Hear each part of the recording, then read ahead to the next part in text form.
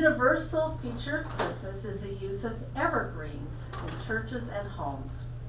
Among ancient Romans, evergreens were an emblem of peace, joy, and victory. The early Christians placed them in their windows to indicate that Christ had entered the home. Holly and ivy, along with pine and fir, are called evergreens because they never change color. They are evergreen, ever alive, even in the midst of winter. So they symbolize the unchanging nature of our God, and they remind us of the everlasting life that is ours through Christ Jesus. So under Christian thought and sentiment, holly became widely used in church celebrations. Holly was considered as the burning bush, or a symbol of Mary, whose being glows with the Holy Spirit.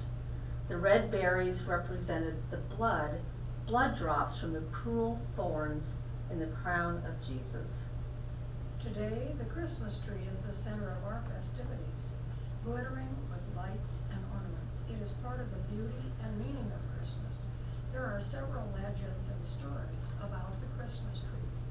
One story is told about one Christmas Eve, Martin Luther wandered outdoors and became enraptured with the beauty of the starry sky.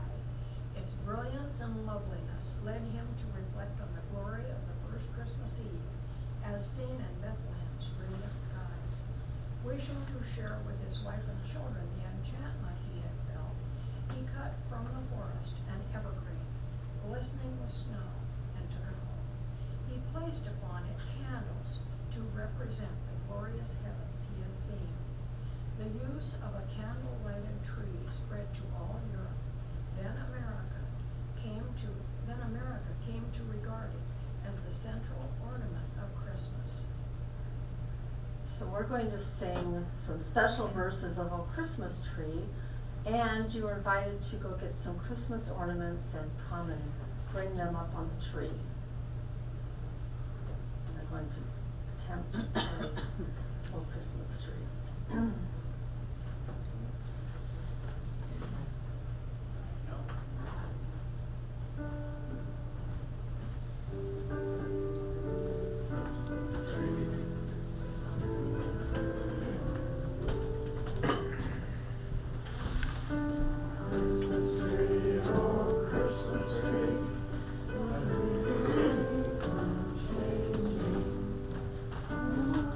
Christmas tree,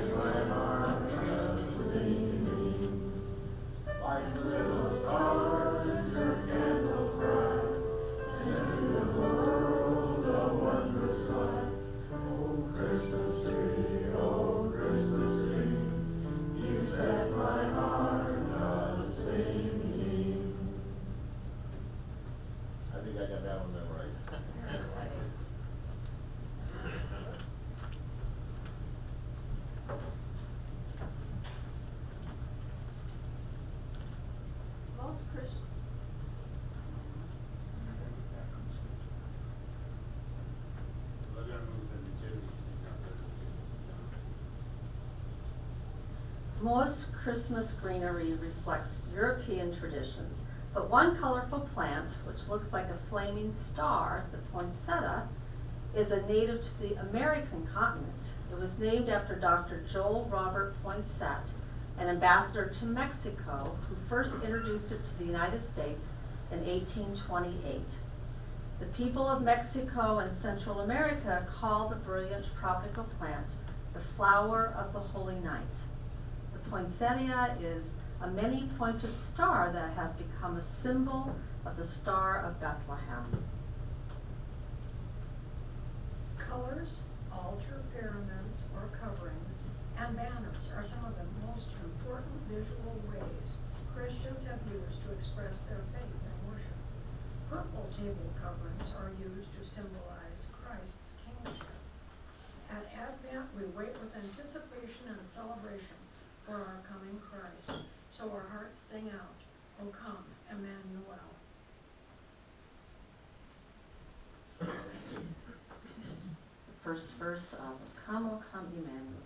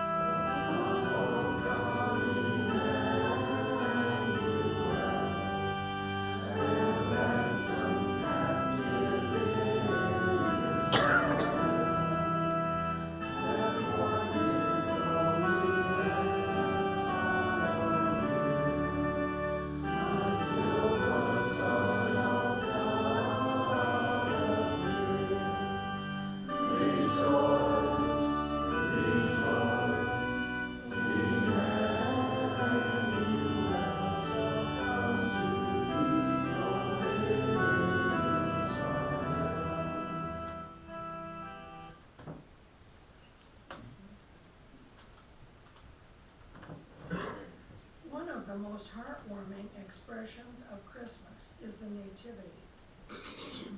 The Nativity speaks of the mystery of God's wisdom. Why God chose to send his Son into our world as a baby of humble birth, born in common surroundings, we do not know.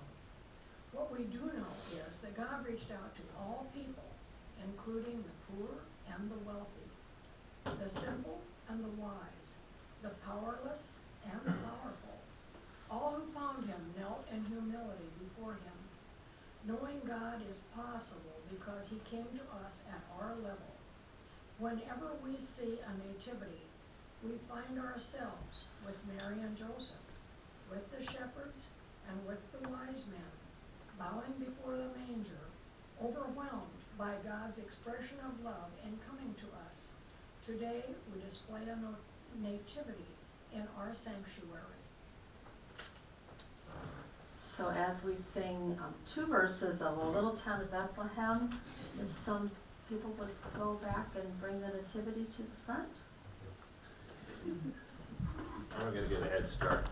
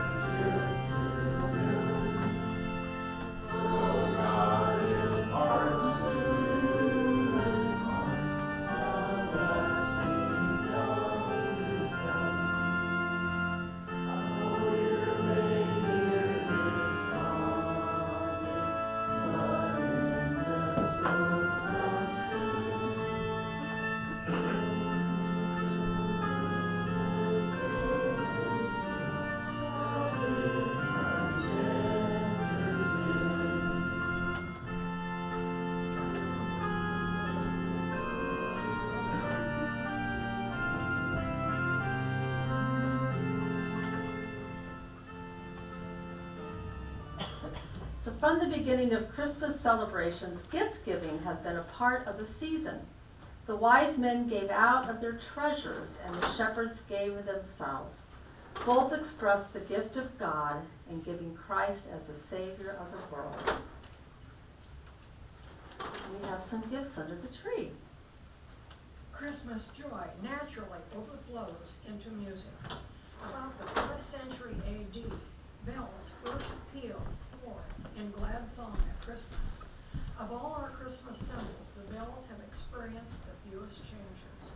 Historical bells have rung out the glad news as Christmas are the Emperor Bell in Moscow, as the Great Bell of China at Peking, the Big Bell of London, and the Liberty Bell of Philadelphia. However, it is church bells in every community around the world that have found their way into each of our hearts. Thank you. I hope you ran out of bells pretty soon. So the actual origin of caroling as part of the Christmas celebration is really unknown. From the first, music of some kind was part of the church festivals in honor of the birth of Jesus. We know that caroling existed in Germany in the 15th century because Martin Luther wrote that when Christmas was celebrated, he went with others from house to house and village to village, singing popular Christmas carols. So we could safely assume that caroling was first done by the choir of angels who sang, "Glory to God in the highest, and on earth peace and goodwill to all people." So we're going to pretend like we're a bunch of carolers this morning, and you may stand as we sing the first verse of Angels We Have Heard on High, page 238.